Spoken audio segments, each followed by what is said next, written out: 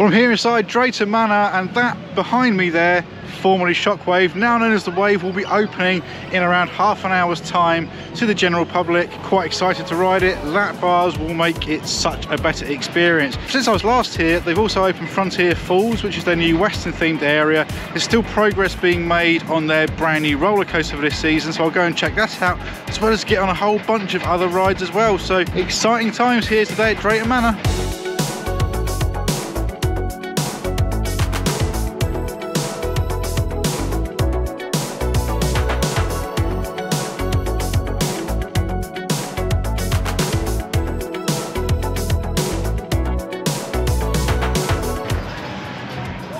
So this is Frontier Falls. This has been all rethemed for this year, including an accelerator. It's got a slightly browner facade than last time I was here.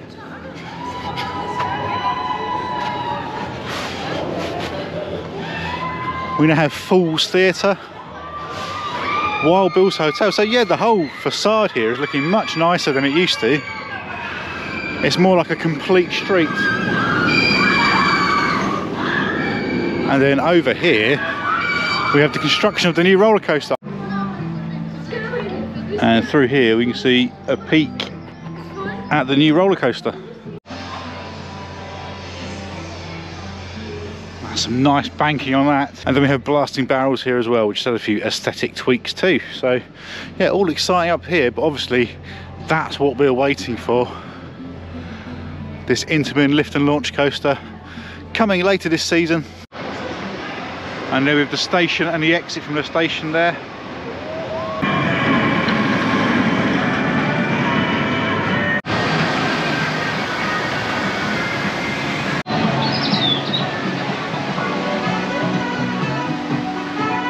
So into the queue line, it's all very surfy.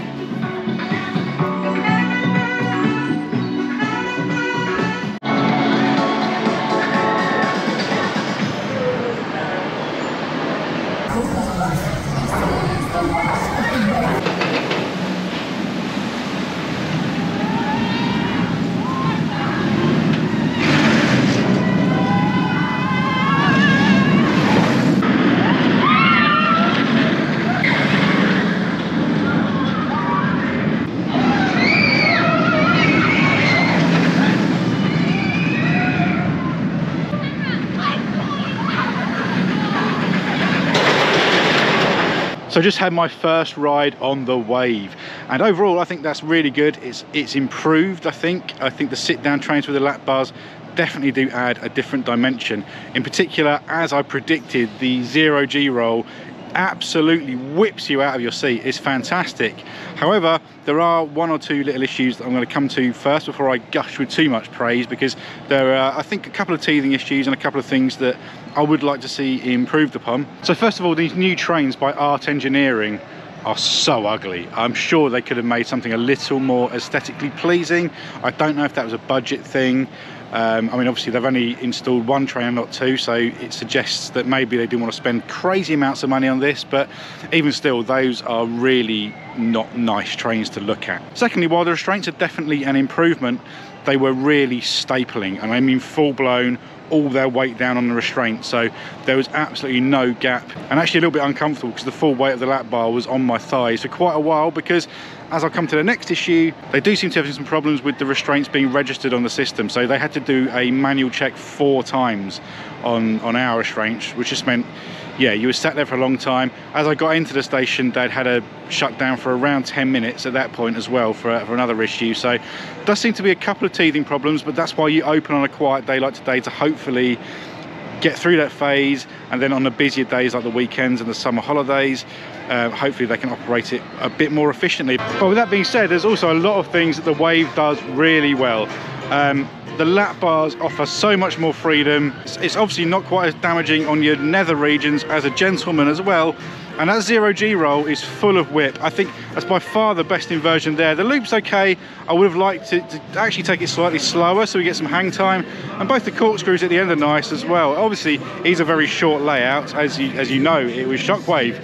But I think definitely a step forward. It's a much better ride. I'm going to go back for a second ride now, which I never would have done in the Shockwave days. So overall, I think a job well done from Drayton. I just hope they can iron out those few little issues.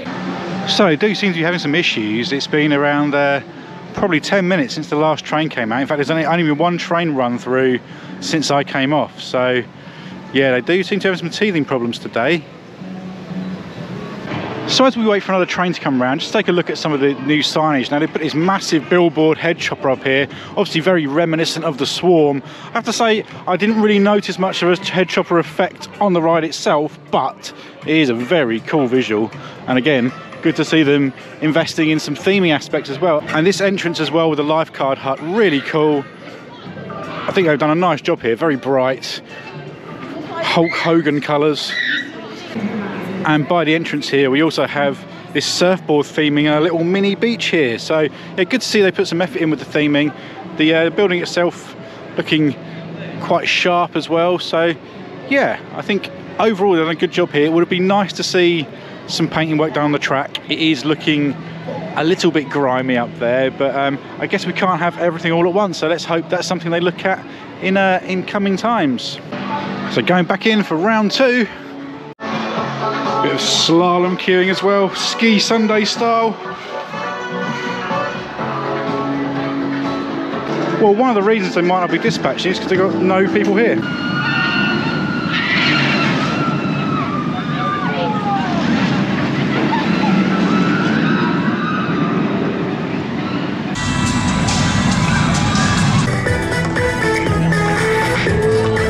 So a second ride on the Wave there.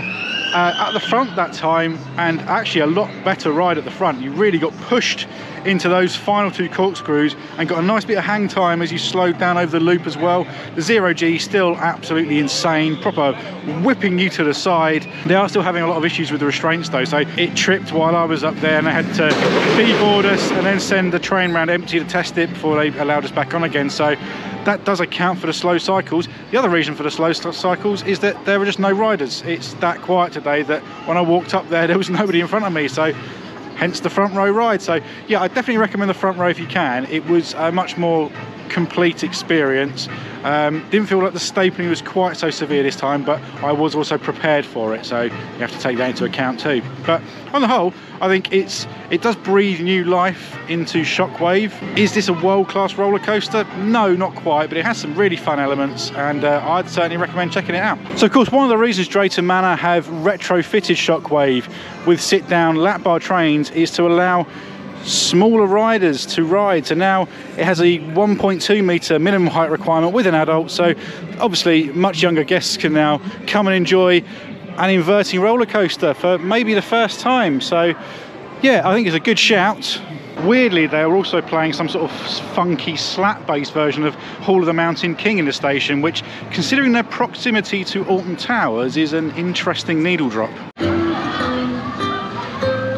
So while I'm here, it'll be a bit rude not to ride one of my favourite flat rides here in the UK, Maelstrom. Let's do it. Always fun to get back on Maelstrom. It's one of my favourite flat rides here in the UK.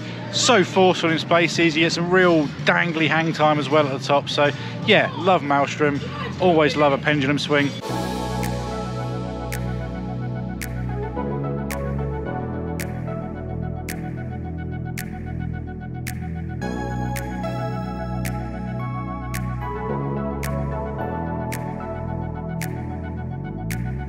So I've just wandered down to the site of their new lift and launch coaster. It's opening later this year. We're going to take a peek around.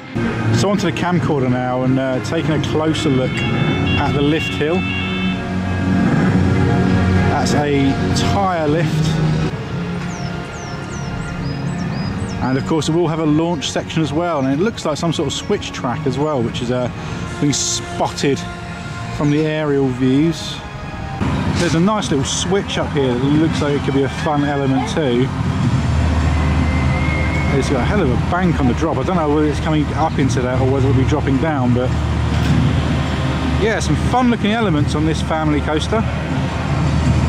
And you can see a bit of disconnected track there as well. Whether that's a switch track for the second train or not, I'm not sure. Lots of work going on around that section today.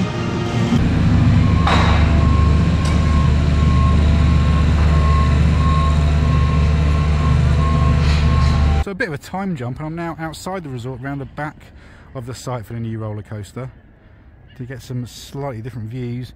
Got quite a funky overbank here, and from up on the hill here you can see a lot more of the site. Now obviously there's a lot of scaffolding in the way with this building that's being put in place here. Not sure what this is for. That might just be a maintenance shed. There might be some additional toilet blocks or eateries. But yeah, really interesting and exciting project, this one. Are you hyped for it? Let me know down below. So great to get a look at Drayton's new coaster there, and it's always exciting to get a new Intamin open here in the UK. It does look like it's still a little way off. It looks like there's still quite a bit of work to do there, so I'm not sure we're going to see this open until the summer, but of course, if there's any updates on that, you can check out my Facebook page where I drop all the latest news as it happens. And well, seeing as I found myself in Vikings, it would be a bit silly not to have a ride on Loki, wouldn't it? This is another of my favourite flat rides. Drayton Manor really coming in clutch with the flat rides. Undo your seatbelts, put on your harnesses and make your way towards the end.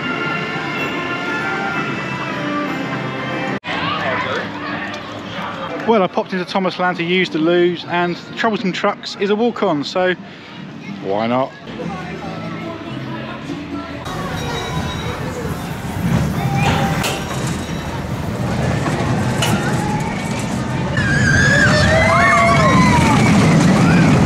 Well, Troublesome Trucks is a fun little family coaster.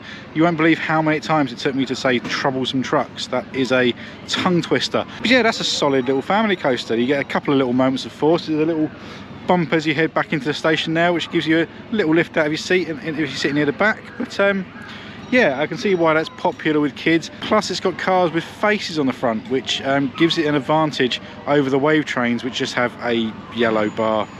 Well, Thomas Land's a great little area for younger guests. Nice theming in there, a nice selection of rides. Obviously, I'm not necessarily the target audience for that, even though I did watch Thomas the Tank Engine as a child. That's how old it is. So just heading back into Frontier Falls. Unbelievably, in all the times I've been coming to Drayton Manor, I've never actually managed to ride the Haunting. It's either been closed, or it's just not been on my radar, or I've forgotten to ride it. Today, I'm going to make sure I get on that ride. So let's head in that direction now.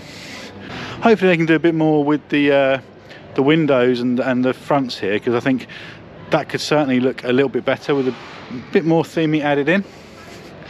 But the actual facade itself is fine. It looks decent. I will say you can tell that Drayton Manor and Pleasurewood Hills are now owned by the same company, the Looping Group, because this is quite similar to a section at Pleasurewood Hills as well. Certainly it's bringing that kind of vibe back to me. Anyway, it's been a while since I've been at Pleasurewood Hills, but yeah, I wonder if anyone deserves to go in jail. It depends. I mean, if you don't like this video, you are putting yourself at risk. The scariest place under one roof.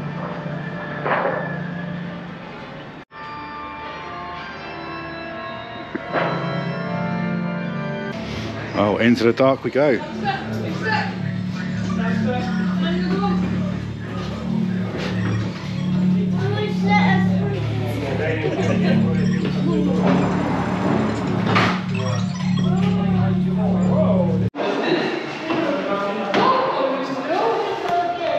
Well, this is a random exit to a ride. Well, Haunting was very much a Vekoma Madhouse doing Vekoma Madhouse things, which means you sit on a bench, the room rotates around you, and you sort of move back and forward in a kind of funky illusion of a ride. Obviously, there's quite a few of those around. We've got 3 of them here in the UK alone, including Hex at Alton Towers and Monster House Party at Legoland. I think this is certainly one of the better ones. The pre-shows help. First pre-show is just a bit of a setup. The second one has a lot more effects. There's a like demon under the floors and ghosts fly around the ceiling. It did feel like it dragged a little bit too long, like they were having to fill a specific amount of time, which is kind of what pre-shows do, I guess. But yeah, that one definitely felt like it dragged slightly. But the ride experience itself, yeah, same as Hex really, except instead of a branch, you've got a coffin which opens at the end, and then someone with a bag on their head pops out. It was fine. I think with the Madhouses, once you've done one, you've kind of done them all, unless there's a really elaborate theme to take it to a next level. Now that's a solid theme in there, but it's not too far removed from the one at Park Warner, for example, and even Hex is not a million miles thematically from that either. So yeah, I'd like to be interested to see a madhouse done completely differently. But yeah, good to get on that, because that one's I've missed every time I've been here because it's been fairly low priority. So yeah, nice to get that one ticked off. Well, as you may know, Zera recently opened 2 family boomerang coasters at Legoland, and since I rode that, which I was really impressed with by the way, I've actually not ridden the Vekoma boomerang to compare it against. So let's rectify that now with a bit of accelerator. When you come to ride a roller coaster but get reminded that your MOT's due.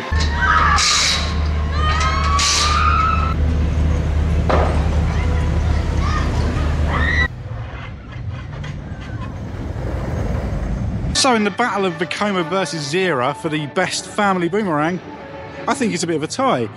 And for 2 different reasons. I actually think the Vekomas do the forward section better, and then they peter out a bit going backwards. Whereas the Zera, forward was fine, but backwards felt really forceful. So if they could combine to make a joint coaster that does both things, you have the perfect family boomerang. But yeah, accelerator's fine. It's pretty much the standard family boomerang layout from Vekoma. Not quite as exciting as something like Ekipa over at Energylandia, but it's a solid coaster. It's been here for quite a while now as well, so it's still doing okay for its age.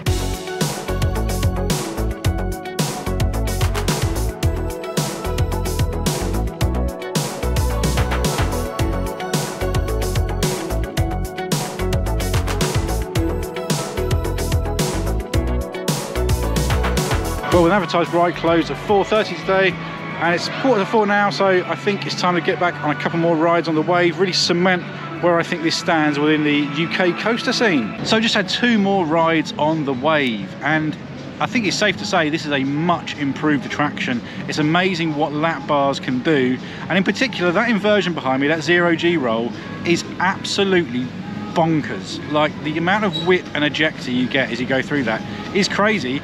I now think that may be one of the best inversions we have in the UK. I'm struggling to think of any that top that. Now obviously Hyperia's got a couple which might take the cake, but for my money that 0G roll is worth riding this coaster for alone. Now, a couple of things I'll say about position to ride in. The nearer the front you are, the better. You really get pushed up into those inversions, and this being an inversion heavy roller coaster, well, to be honest, that's pretty much all it does, then you want to get the best out of the inversions. However, if you are looking for a little bit of air time, towards the back right hand side, you really do get a bit of whip over the hill there as you come down the drop. As you bank round into it, yeah, I definitely got a nice lift out of my seat and into the drop. So yeah, I think this is a good coaster no matter where you sit on the train, but I think front is where it's at. Now in terms of these issues with the trains, they've had issues with the restraint locking system all day.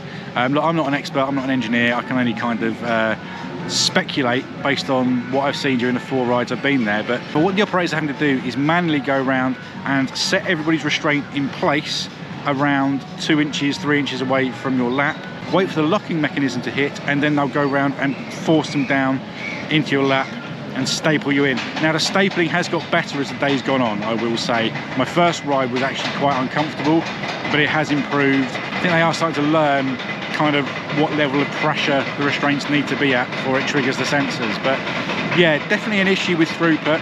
On a day like today where it's not that busy, it's obviously not really affecting the queue, but on a peak summer's day when you've got thousands of people in the park, that queue's going to be massive unless they can resolve these issues. So hopefully they can, because they've got a decent coaster on their hand here, and it is amazing what one train can do to completely change a ride experience. And as you can see, it's going behind me now. It may not be the most attractive train, but I'll take an ugly train that rides well over a nice looking train that hurts your balls.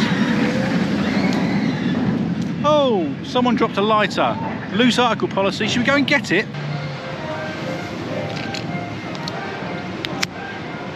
It's maybe time to update your POS, Drayton Manor. That's still Shockwave. Subscribe.